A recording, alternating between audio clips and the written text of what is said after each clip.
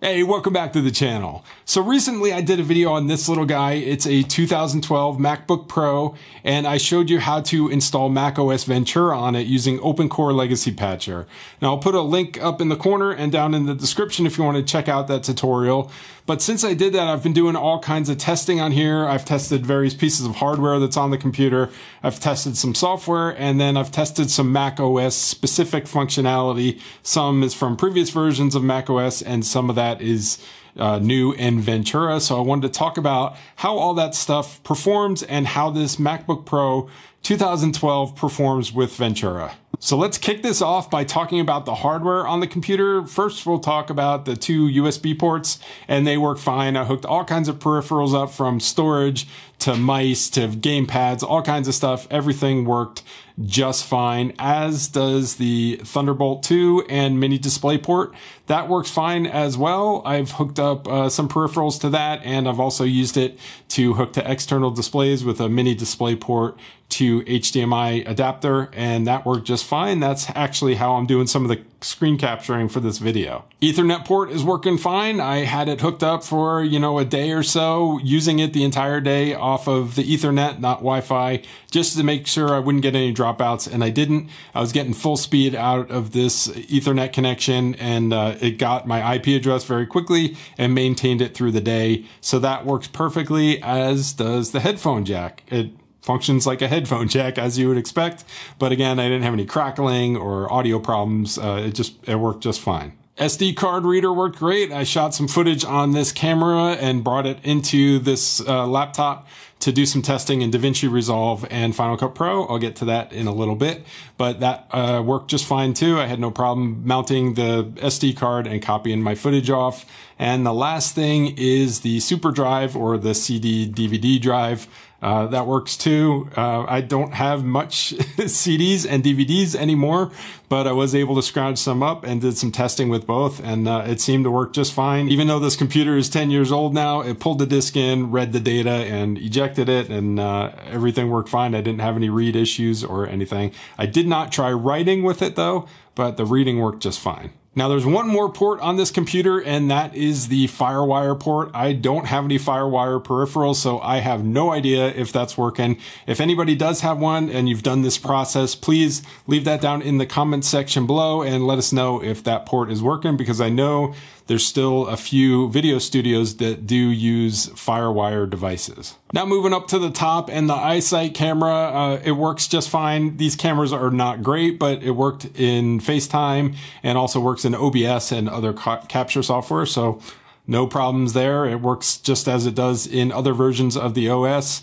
as does the keyboard, trackpad, everything works fine. All the function keys at the top of the keyboard work great, and the brightness is configurable. The backlighting comes on. You can change the levels just as you would expect. No issues there at all. Last two things are Wi-Fi and Bluetooth. Both of those work fine. The Wi-Fi connection connects very easily and maintains that connection. I didn't have any dropouts or anything. And the Bluetooth does work, but this is one area that kind of shows the age on this computer.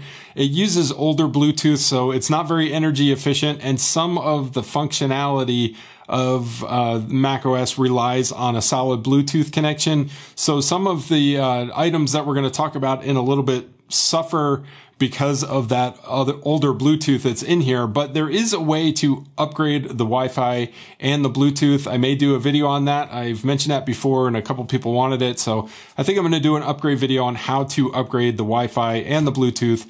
But with just the stock one, they both work, but there are some limitations with the Bluetooth that's built into these computers. And last two things I wanted to talk about hardware-wise are using an external display. I kind of already mentioned this, but I use a mini display port to HDMI adapter that hooks into the computer and into my monitor, so I'm able to drive an external monitor, no problem, and it does work well. Now, before we move on to the next section, if you're finding this video useful, please consider subscribing and hitting that notification bell. These videos take me a long time to put together, and that's a great way to let me know that you appreciate it and also get notified when I put up more videos like this. All right, so the next section here is talking about some of the built-in functionality on the software side in macOS, and we'll start with iCloud, and this is for the drive and the sync and all that kind of stuff.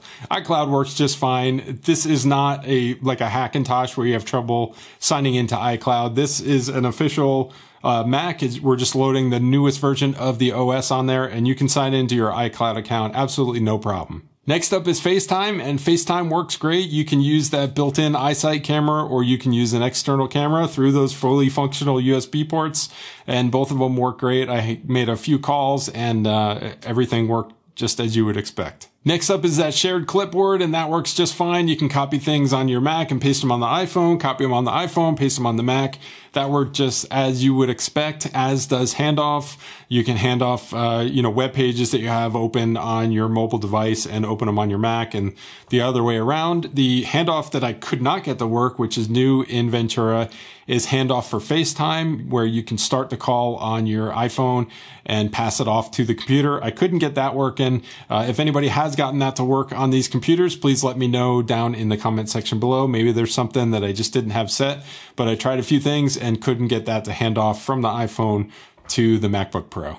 Stage Manager works very well. You can activate it, set up your different application groups, switch between them, do all that stuff that they showed you in the videos. It all works on here. Now, it is a little bit glitchy because when you switch between those different applications or application groups, you'll see kind of a black border behind the windows. It just lasts for a second as it's switching, but it is there. Otherwise, the functionality is just fine with that feature. Next thing I wanted to talk about is Sidecar, and if you don't know what that is, this is the functionality that lets you use your iPad as a second display for your Mac, and that does work, but it's kind of glitchy. The screen is pixelated. You'll see kind of glitches every once in a while. It does work. It shows up as a second display. You can drag things back and forth between it, treat it just like a second display, but whether it's hardwired or you're doing it wirelessly, it's not as smooth as it is on a newer computer.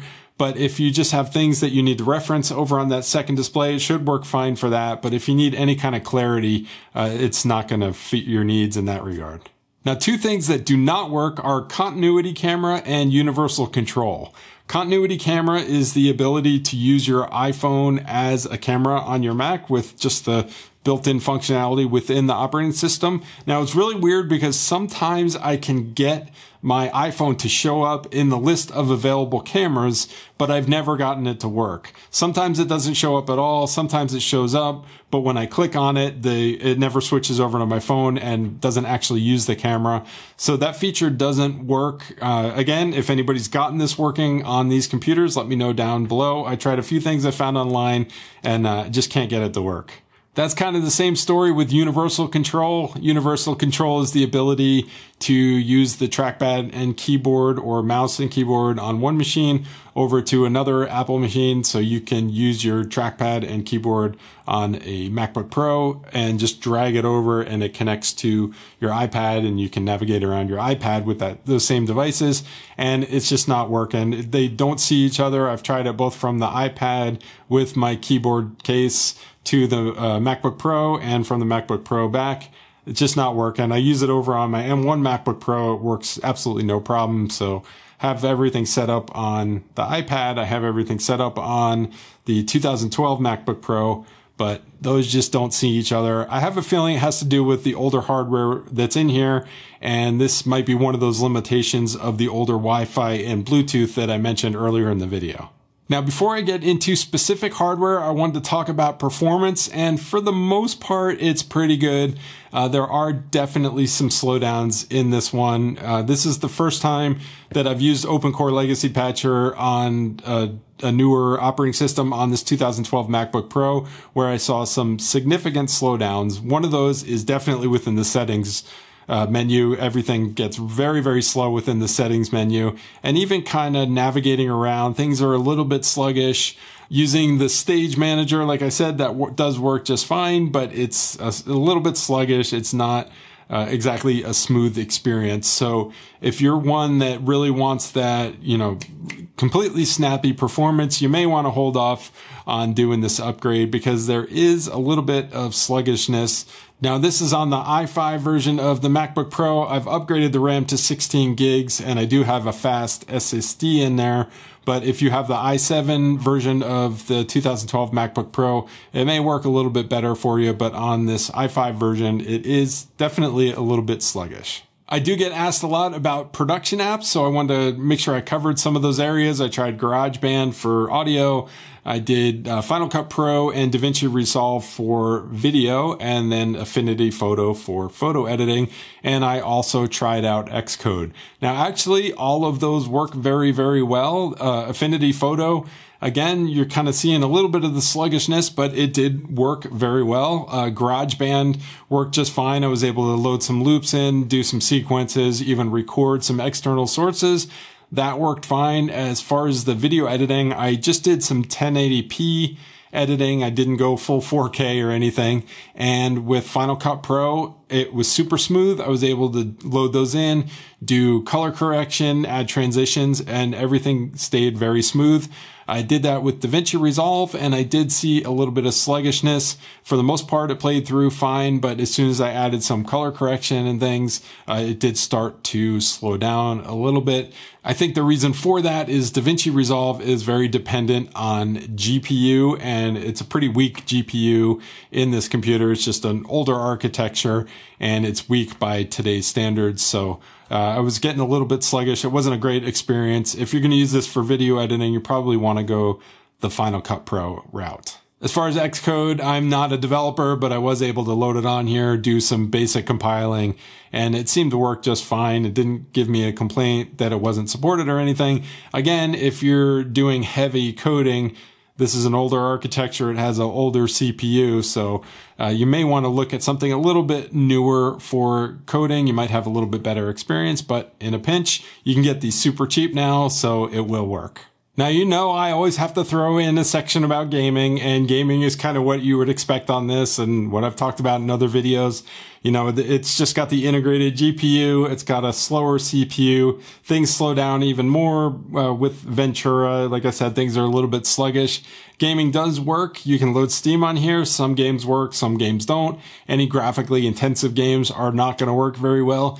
If you're doing cloud gaming, that actually works fine on here, especially if you use that Ethernet connection. If you're hardwired, you can play some of those cloud gaming services on here, and that works very well.